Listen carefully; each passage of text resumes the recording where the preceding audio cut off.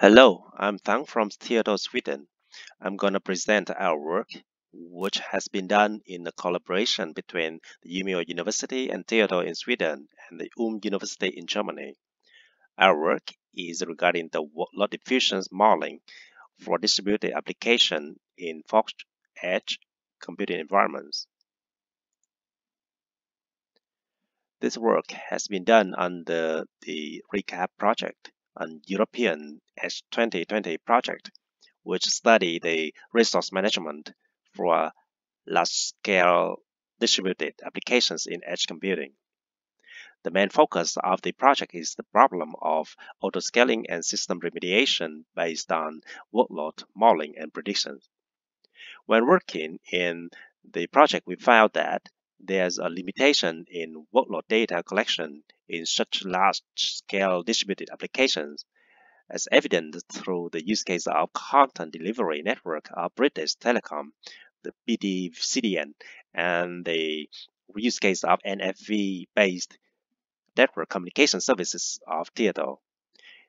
In the BT CDN, it is impossible and infeasible to collect the workload data at every node or locations in the network infrastructure to serve our task of workload modeling that requires much data collected from as many as possible network nodes.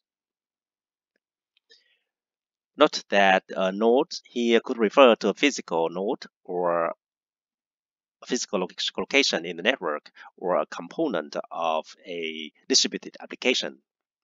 So there comes a demand of workload generation or a so-called workload propagation model that can answer the research questions. How the change of workload at a certain node is propagated to or influence its neighboring nodes. In this work, we consider different kinds of network topologies or different application models. Specifically, we consider the unstructured network topologies, for example, the peer-to-peer overlay network or the ad hoc network, and the hierarchical network that can be observed in the CDNs or the core broadband networks. The figure of the hierarchical network models is a representative of the BT core network that consists of four main tiers: the inner core, the outer core, metro, and tier 1, in which the inner core is the endpoint connecting the BT core network to the internet, and the tier 1 is considered as the point where most of the end users are connected to. This network model will be used throughout this presentation as an example hierarchical network. Here's the agenda of my presentation. First, I will introduce the problem formulation. Next is our solution followed by some experiments. And finally, I will present a discussion on the extension of our solution, some takeaways, and our future works. As mentioned before, it's really necessary to understand the behaviors of large-scale distributed applications together with their workload behaviors in order to serve workload and application characterization and modeling. This requires a workload propagation model besides the application model. Much effort has been made for workload analysis, modeling, and prediction, but to our best of knowledge, there's no study focusing on the workload propagation within the distributed applications. In addition, the big data analytics is widely applied in various applications or use cases, which highly demand publicly available datasets. Especially in our RECAP project, it requires a high volume of time series datasets of different types. For example, the web traffic data and resource utilization data of different applications. So here comes a demand of synthetic workload generation. And again, even though there are numerous studies on workload generation, but none of them were tackling the problem of workload generation for large-scale distributed applications. So we complement the literature with our research on this problem. The problem is formulated as given workload measurements at a limited subset of nodes, it is required to generate supplementary workloads for the entire application. An example can be seen from the figure over here, where we have the workload data collected from three nodes, I1, I2, and I3, and we need to generate the workloads for any other nodes when needed. Our solutions includes the application models together with workload propagation models and different workload diffusion algorithms for different kinds of network topologies as presented before. And the final target of this work is to construct a framework with all the models and algorithms integrated. So here are three non-hierarchical workload diffusion algorithms.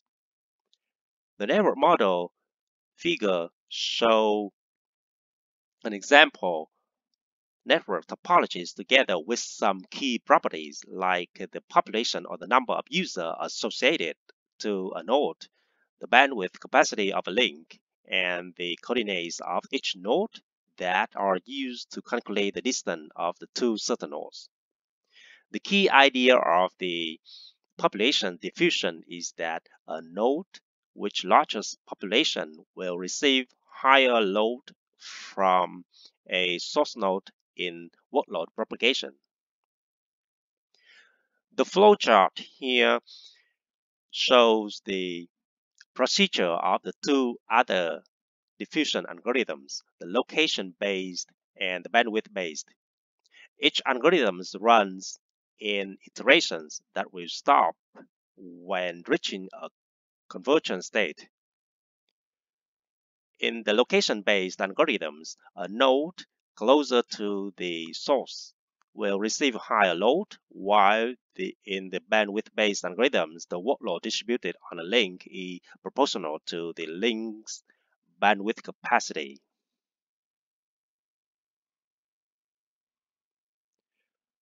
Regarding the hierarchical workload diffusion, the first algorithm is the hierarchy-based.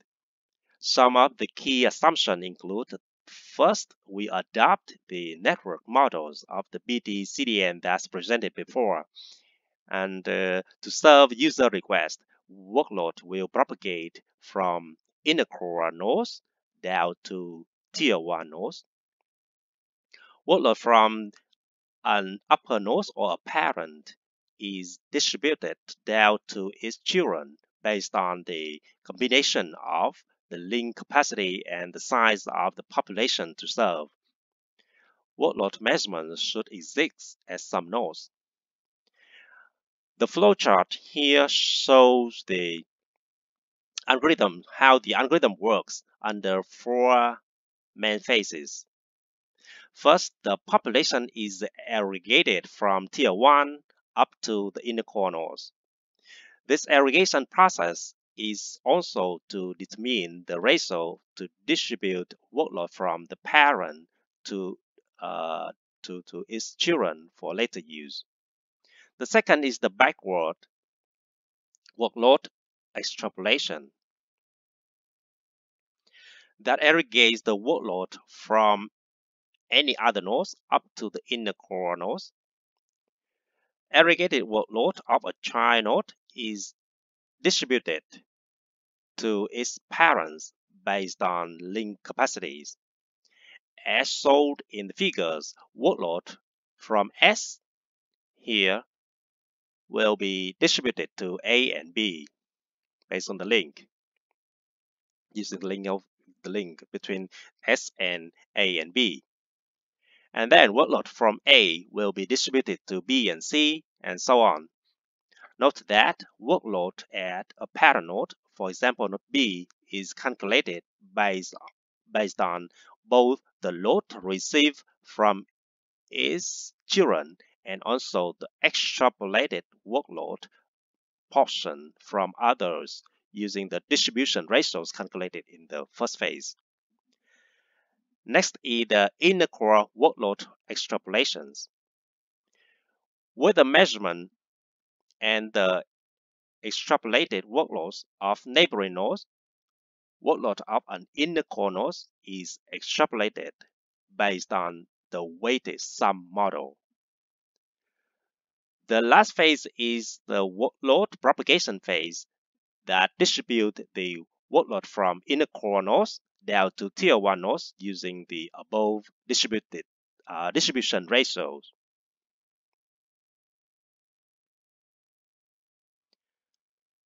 The network routing-based diffusion assumes workload will propagate from a set of served nodes, or actually just a subset of inner core nodes, as shown in the flowchart. The algorithms also consist of 4 phases, in which phase 2 and of the user aggregation and phase 4 of the workload propagation are the same as those of the above hierarchy-based diffusion. The routing path discovery in phase 1 is simply implemented using Dijkstra algorithms to find shorted routing paths. The backward workload extrapolation phase serves the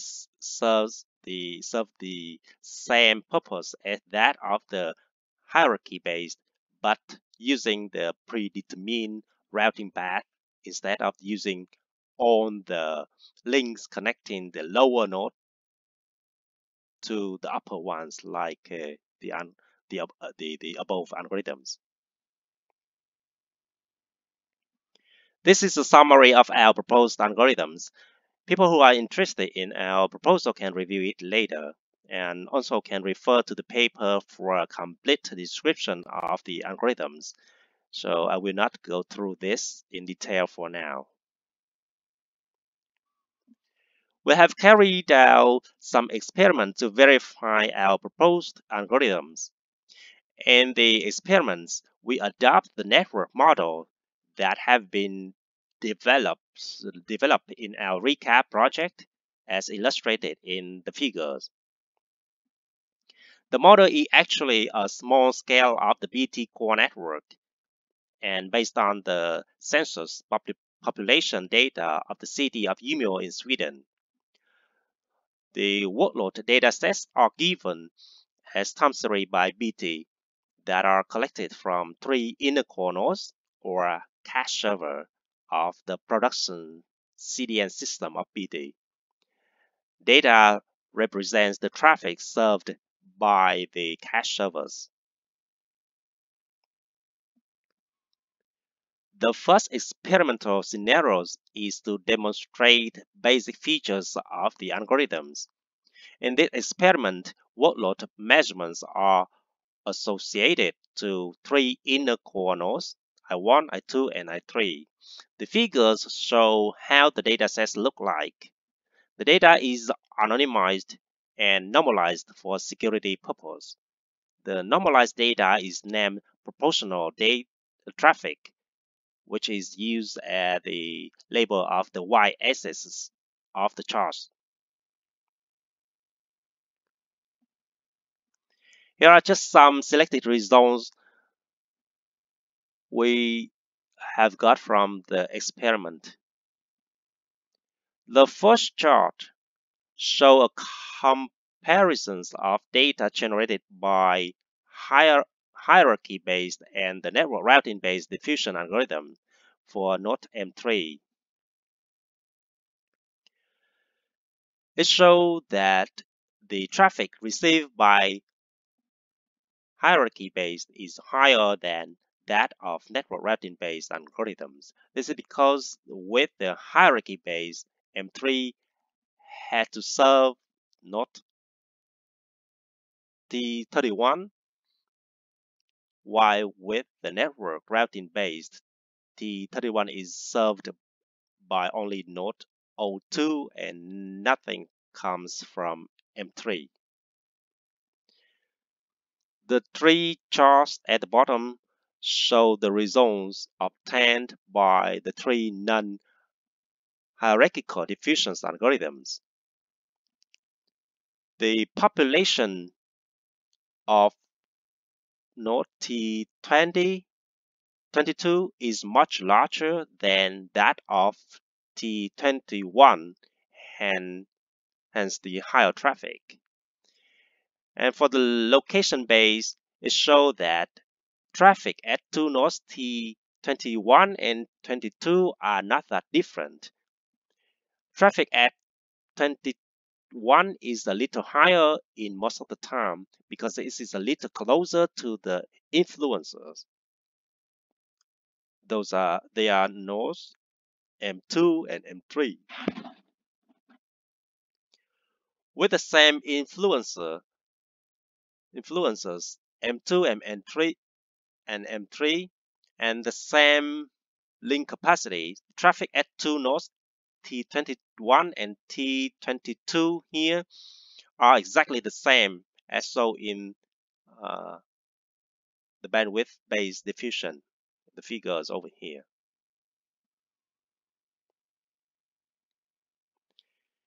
This scenario 2 is to perform a comprehensive verification of the diffusion algorithms with full features, and traffic is propagated in different flows and different directions. Workload measurements are associated to three random nodes. In this case, they are M2, M9, and T62. For bandwidth-based diffusion, because the traffic of nodes are evolved iteratively over symmetric links, traffic of all nodes are at almost the same scale. Pattern of traffic at nodes M9 and T91 are nearly matched because traffic of T91 is influenced directly by M9, as we can see in the network topologies figures here. While the traffic pattern of node O2 is different from them because of its different sets of influencers. For the hierarchy-based diffusion, while traffic at node I2 is influenced by node M9 and T62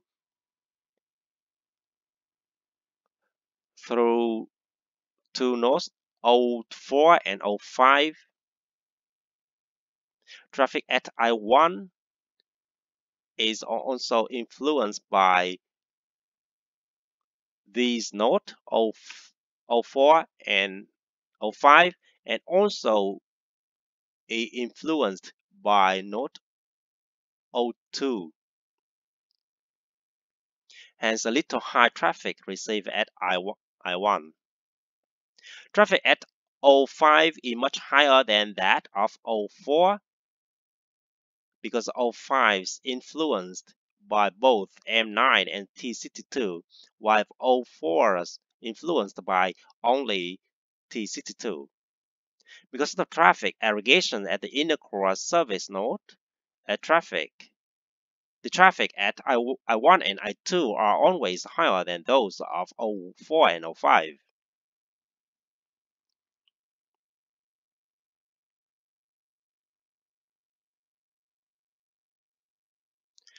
Our validation is to make a comparison between the original data, namely ground truth, and the rediffused data for M2, M9, and T62.